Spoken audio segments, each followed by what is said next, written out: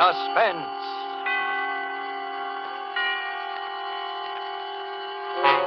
Tonight, To Find Help, starring Frank Sinatra and Agnes Moorehead. My roomer, Mr. Armstrong, tried to warn me that morning he left on his business trip. I remember we were just finishing breakfast and he was rather in a hurry. I don't care what you say, Mrs. Gillis. I just plain don't like it. You're alone here in the house all day. There are no close neighbors. And after all, you know nothing about the man. Good gracious, Mr. Armstrong, you'd think I was a pretty young thing of 20 to hear you tell it. And another thing. Seems very strange to me that a young man should be job hunting from door to door in this day and age. Why, there are plenty of jobs to be had. That's just why it's so difficult to find help these days.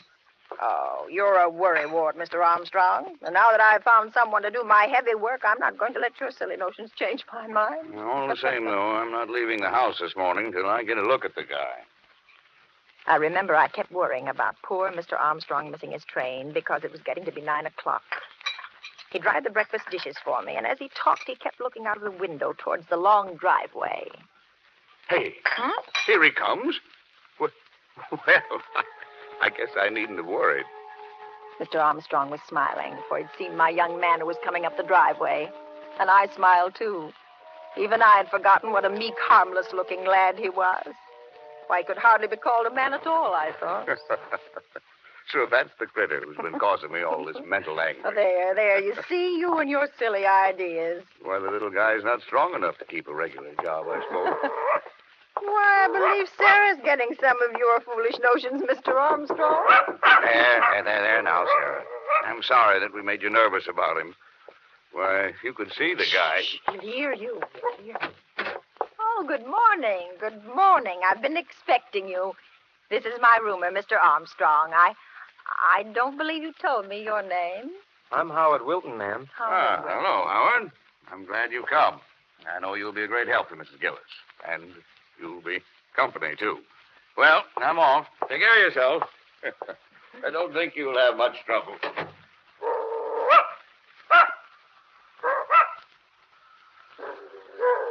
I don't believe your dog likes me, Mrs. Gillis. Oh, yes, of course she does. But she's just getting a little old and peevy. Oh. Come along now, Howard, and I'll show you where to hang your coat. Yes. Oh, yes. I always hang my coat up. He followed me into the closet storeroom at the back of the house. Then I handed him a clothes hanger and a rough, heavy apron, which I kept for cleaning help. Is this apron clean, Mrs. Gillis? Why, of course it's clean. No one's worn it since it was laundered last. But there are spots on it. See? Spots? Oh, here, let me look at it. Oh, but that's paint. No dirt and dried paint. If you don't mind, I'd rather not wear it. Well, what'll you wear then? You didn't bring out the clothes, did you? I'm a neat worker, Mrs. Gillis. You needn't worry about my clothes. No. I turned, and the light hitting his face from the small window made him look so different. I was startled for a moment, and then I thought, why, you're a silly old woman, Mrs. Gillis. And then I smiled. Are you laughing at me, Mrs. Gillis? Oh, why, no. I was laughing at myself. Come along. Let's get started now.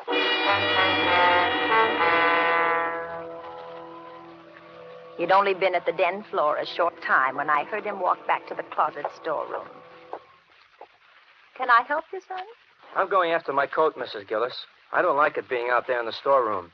It's a breeding place for moths, you know. Oh, now, son, it takes longer than that for moths to do any damage.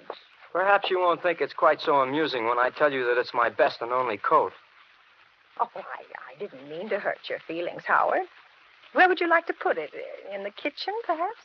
No, the cooking fumes wouldn't be good for it. I'll take it right in the den with me. That is, if you don't mind. Oh, go right ahead, Howard.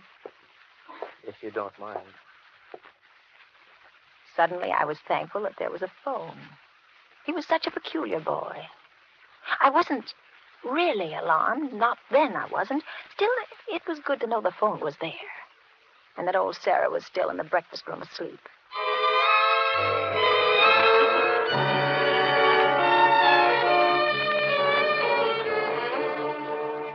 I went on about my own work that morning, but several times I went into the den to have a look at him.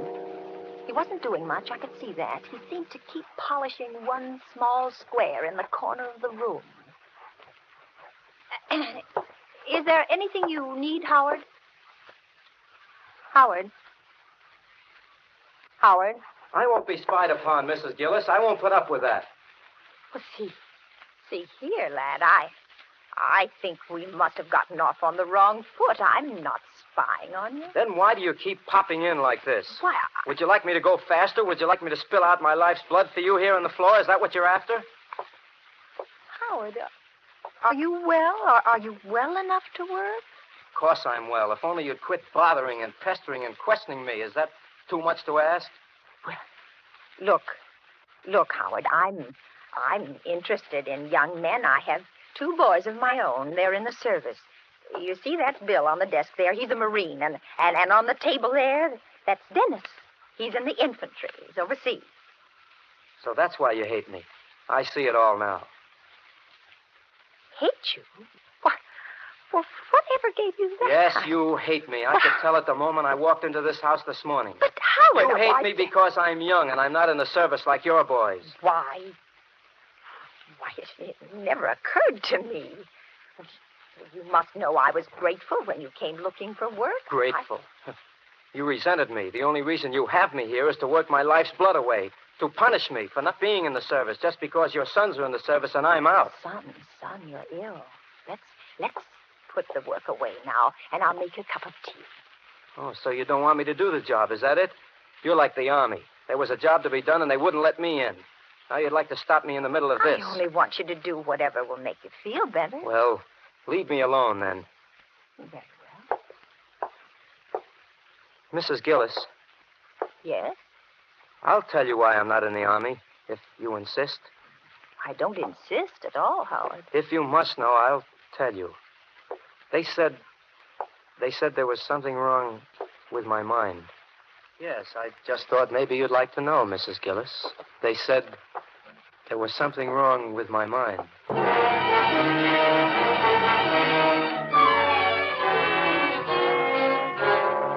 The first thing that I thought of when I reached the hallway was the phone, but it was in the den with Howard. I ran quickly to the back door, but it was locked and the key wasn't in its usual place. The front door, it was locked too. And I heard a crash. It came from the den. I rushed in to find Howard peacefully polishing away at the same spot. He hadn't moved an inch. He didn't look up at me. Then I saw the phone, which had fallen to the floor beside him. But it hadn't just fallen. The wires had been torn out of the wall. The phone, Mrs. Gillis, it fell. But the wires... I suppose you think I ruined your phone. The wires? That happened when it fell to the floor. It couldn't have. That happened when it fell to the floor. But it couldn't have. I don't suppose you'll be able to use it anymore, Mrs. Gillis. Not for a while, anyway. No, I don't suppose I will. Sarah! Here, Sarah! Here, Sarah! Mrs. Gillis, Yes? you looking for your dog? Yes, I haven't seen her all morning. She was in the breakfast room. Well, she's not there any longer. Yes, I know. Where is she, Howard? Where is she? Yes, where is she? She's gone. Gone? If you've harmed her... She didn't like me, you know. See here, I've put up with enough, you know. You tell me where my dog is. What, Mrs. Gillis? You'll do what, Mrs. Gillis? Sarah, what will you do? Sarah! She's gone, Mrs. Gillis. I told you that. You've harmed my dog. Have I? You killed her. Oh, poor old Sarah who never hurt a thing. She would have hurt me. You're bad, Howard. You're wicked. You're wicked. You're a coward. I'm not You're a coward, coward. Mrs. Gillis. Yes, you are. Cowards are afraid to kill. Only a coward would kill a poor old dog. Well, if I were a coward, I'd be afraid of you, and I'm not afraid of you. Now, you let me out of here. Let me out. I have strong hands, Mrs. Gillis. My fingers are like steel. I've never harmed you. No, and Sarah didn't either, but she would have if I hadn't harmed her Let first. me out of here. You're getting Let very me out. noisy, Mrs. Gillis. Perhaps if I locked you in this closet, you'd calm down a bit. Howard! Howard!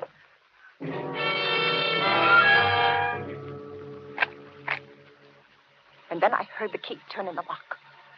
For a moment, I had the feeling of unreality. Was this really happening? But I found out soon enough it wasn't a dream. For the dim light from the little square window picked out a limp, lifeless object in the corner among the dusty mops. I knew without looking further what it was. Poor Sarah. Sarah, who never harmed a soul.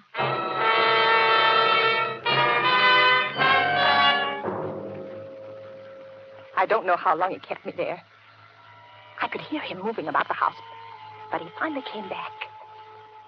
He spoke to me through the door. Have you calmed down, Mrs. Gillis? Yes, Howard. Yes. Let me out. Why? Well, because it's warm in here. Because I want to get out. You were looking for your dog, weren't you? Well, never mind about that, Howard. Just let me out. You know, Mrs. Gillis, if I kept you in there, you wouldn't be able to spy on me ever again. I won't spy on you, Howard. Please let me out. Do you know what I've been doing, Mrs. Gillis? No. I've been doing your den floors, just like you asked me to. And that's fine, Howard. It was fine being able to work peacefully, knowing that you were someplace where you couldn't bother me. I won't bother you, Howard. It was very peaceful. Nobody to bother me. Let me out, Howard. Will you promise to do as I tell you? Yes, I promise. Anything? Anything. Very well, then.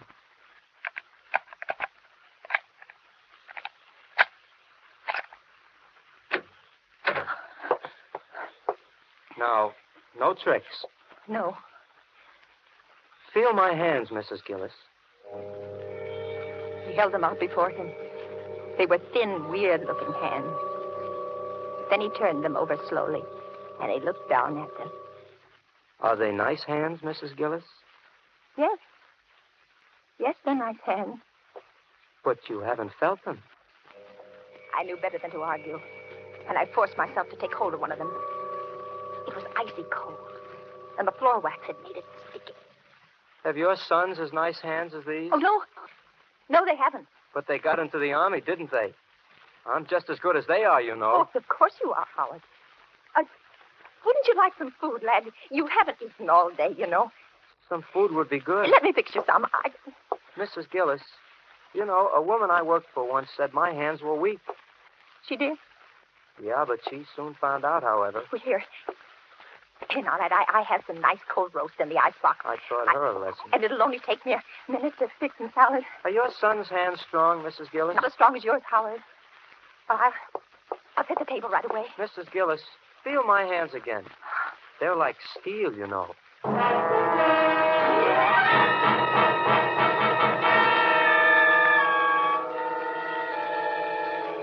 I finally managed to get some lunch on the table, and Howard sat beside me.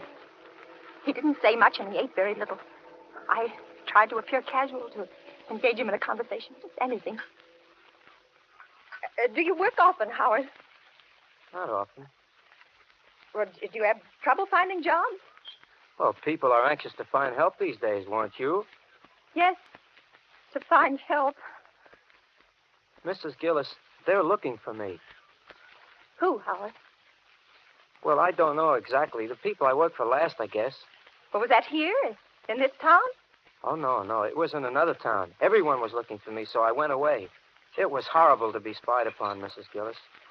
Do you know what it is to be spied upon? No. No, I don't. Would you like to know? No, I wouldn't, Howard. I think I'll spy on you for the rest of the day so that you'll know how it feels. No, Howard, whatever it is you want, just take it and go away. There's nothing I want, Mrs. Gillis. I only want to stay here with you. I can't stand it, Howard. I can't. I am an old woman. Now, please go away and leave me alone. I'm not going away, Mrs. Gillis. There's still a job to be done. I'll go away after I've done everything that's to be done. Howard, I have some money here in my pocket. I got it upstairs for you. It's a great deal, and I'll give it to you. I don't want your money, Mrs. Well, Gillis. then go away. Oh, that would be foolish. Then you'd tell on me. No, I wouldn't. I wouldn't really, Howard. Go away, and I'll never tell us so that you've been here. I won't tell us so. I don't believe you, Mrs. Gillis, and I don't trust you. There's only one way of being certain that you won't tell, and that... My heart jumped. For when I looked out the window, I saw that it was the milkman. Howard moved quickly to the window with me. Tell him to go away. I can't.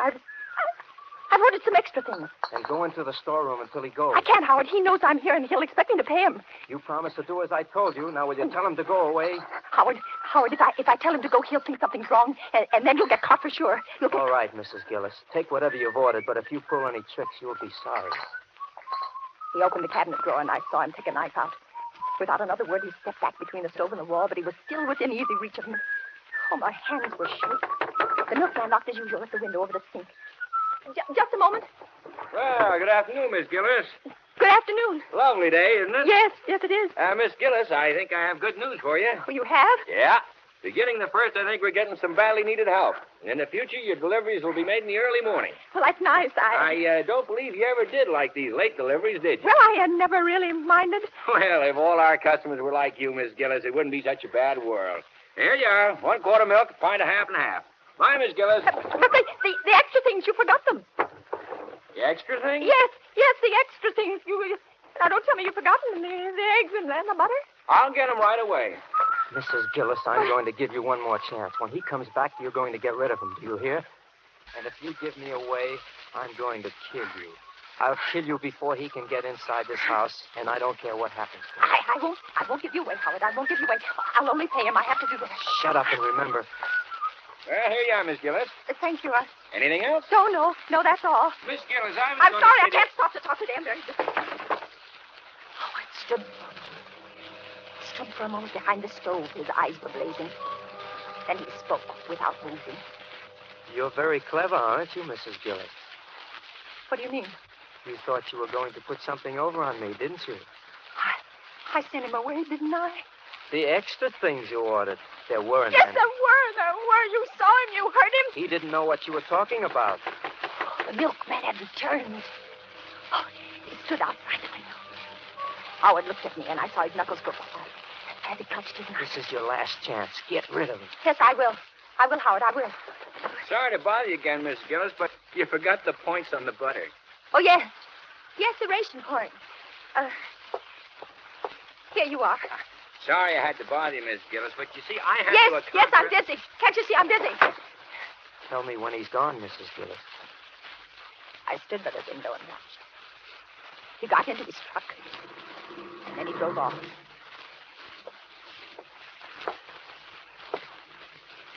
So that was your scheme, was it? So you wanted to give me away.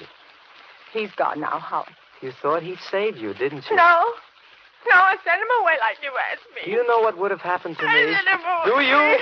They would have taken me away. Howard, leave me alone. I'm going to punish you. No, Howard, I've been punished. No, you haven't. He was standing very close now, and I knew he still held a knife. And suddenly, everything was black, and I slipped to the floor.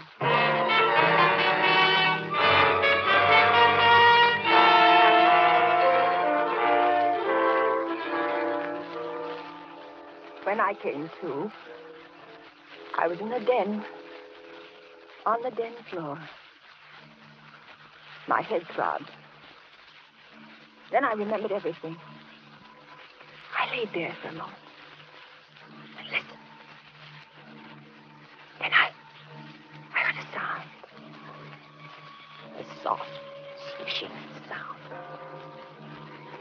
Suddenly, the hall clock began to strike. Why, it was 5. I'd been unconscious for longer than I'd thought. I sat up. The room had already turned dark in the late afternoon light. But I could see him now. He stood in the middle of the room. He was pushing my heavy floor polisher back and forth. Back.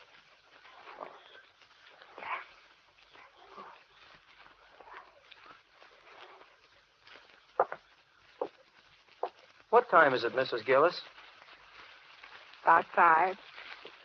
Well, I guess I'll call it a day now. I've done a nice job, haven't I? Yes, Howard. Very nice. I think I'll be going now. I got to my feet. He paid no attention. He picked up his coat, which he'd placed over a chair when he'd taken it from the storeroom. Then he looked at the floor again. Doesn't it shine nicely, Mrs. Gillis? Yes. Yes, it does. Was it worth $5 to you?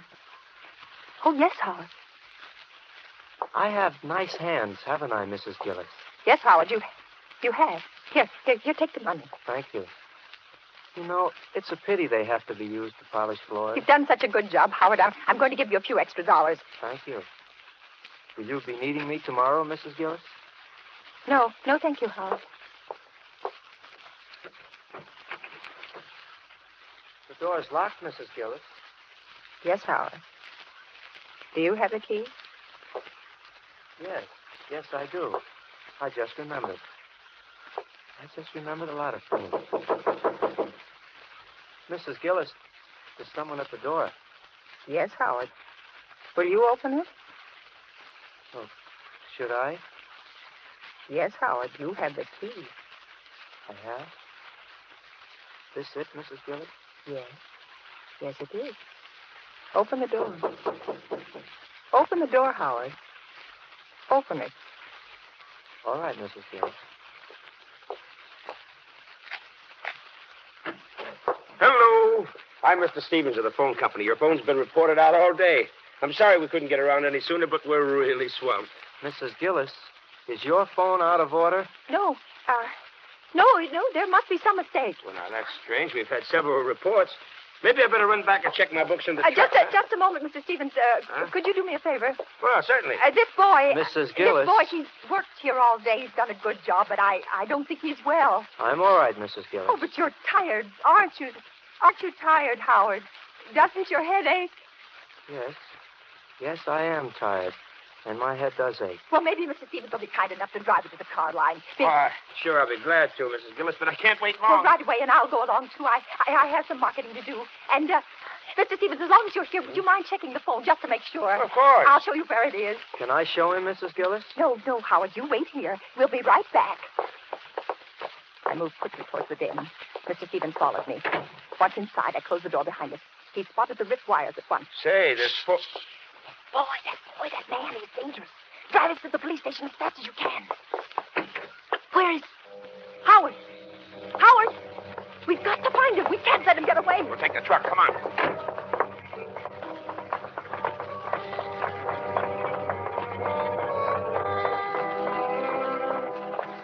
But when we reached the car, I suddenly saw him.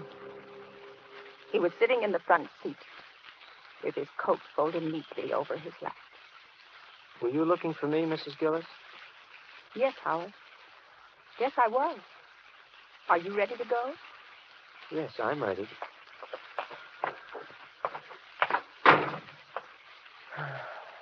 It's very kind of you to do this for me.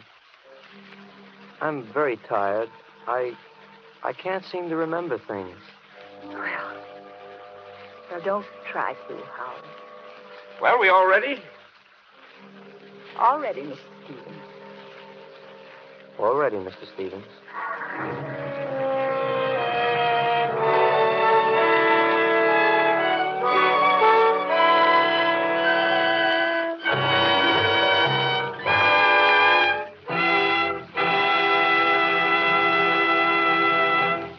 And so closes To Find Help, starring Frank Sinatra and Agnes Moorehead. Tonight's study in Suspense. Suspense is produced, edited, and directed by William Spear.